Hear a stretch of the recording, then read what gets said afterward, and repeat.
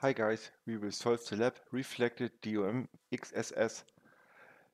The level of this lab is practitioner and the goal is to create an injection that calls the alert function. Let us access the lab. Make sure that you proxying your traffic through burp, and in burp deactivate the interceptors on button.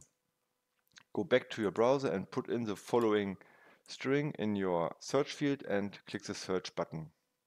Now open in burp proxy the HTTP history, and you'll see there's a GET request to the endpoint / search minus results !!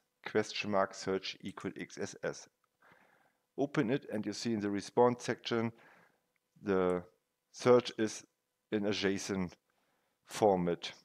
Okay, now go to the target tab and you see there's our lab host, and there's also a directory named resources, and inside resources is a directory named JS. And if you open this directory, you see a JS file named search results, but we can't see any response for this file.